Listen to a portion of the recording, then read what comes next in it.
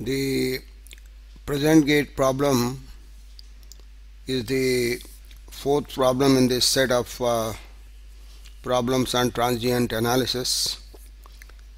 It is of gate 2010. We'll see this problems of gate 2010. It's of 2 marks. We'll read out the problem here. In the circuit shown, the switch S is open for a long time and is closed at t equals to 0. The current IT for t greater than 0 plus is given by, these are the 4 options given here, A, B, C, D, and we have to find out which is the right option for the current through the inductor. We can see this circuit. The current of 1.5 amperes current source is there in the circuit, 10 ohm resistor, and this branch, this switch is open, so there is no current flow in this, and there is a 10 ohm branch with a series inductor of 15 millihenries. So this is the circuit arrangement, and we have to find the current. We have to find switch open as long as, and is the current IT. We have to find the current IT in this circuit. In this part of the branch we have to find the current IT. Okay, now we'll see the solution to this problem. It's given that switch is open for a long time. Since the switch is open for a long time, steady state would have been reached, and inductor would be a short circuit. That means this inductor would be a short circuit if the steady state is reached. So this is the corresponding circuit in the steady state for this 1.5 amperes current, 10 ohms, and this branch is open, and then 10 ohms. So this 1.5 amperes current will get divided into this 2 ohm resistor and the other, this branch of 10 ohms here with the inductor of 15 millihenries, which is being shorted here. So the current here IL0 minus, that means before the switch is closed, the current is 1.5 amperes divided by 2. It will be divided into 2 branch. That means 0.75 amperes here and 0.75 flow into this. Now at t is 0 plus, as soon as the switch is closed, current through the inductor we can find out. Whenever the switch is just closed, the current through the inductor IL0 plus would be IL0 minus 0.75 amperes. That means the current will not instantly change in the inductor here.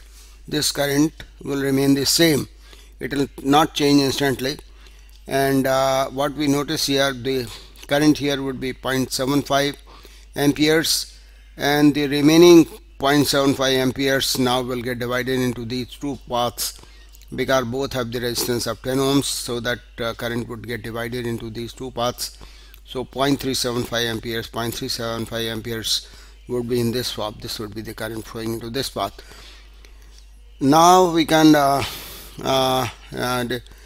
for remaining 0.7 will get divided into two terminals path through the inductor. Current through the inductor at any instant is, we can find out the current through the inductor at any instant. Here the current, we can find the current through inductor would be ILT, that is I infinity minus I0 plus e to the power minus t R equivalent into t divided by L. Now this is the current as a function of time. What is I infinity? That means in the steady state what would be the current through the inductor.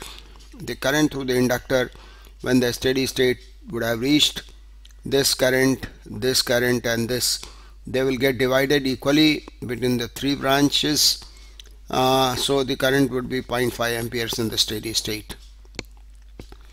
Now we can see the equivalent resistance, that Req, which is seen by the inductance. So we have made this equivalent circuit here, 10 ohms in shunt, 10 ohms in shunt. So this will be the equivalent resistance looked by the inductor. Okay, so this resistance you can find here, this 10 ohms, 10 and 10 in parallel will make 5 ohms, so it will be 15 ohms. So resistor value, equivalent resistance is 15 ohms, time is t, and L is the inductance. The inductance is 15 millihenries that we have seen, 15 millihenries. So the here R equivalent by L we have found here, R equivalent, that is 15 divided by L, 15 millihenries, so 1000. Okay, so IT would be the I infinity 0.5 minus 0.5 minus 0.375. This is the current IT. You can notice here the current flowing in the IT branch is given by this 0.5 IT 0.5 minus 0.5 minus 0.375. 0.375 is the current flowing in that 1 into e to the power minus 1000 t. So this would be 0.5 minus 0.125 0.125 and e to the power minus 1000 t, that we have seen how it comes to 1000. So they are here the option A here is the right choice here for this current. Notice here the difference here, the current we are initially we had given an equation for this, and we are finding the current into the IT branch. So that you could notice here the difference, and since we have to find the current through this branch IT, not the inductor part. Okay, so that is all. Thank you.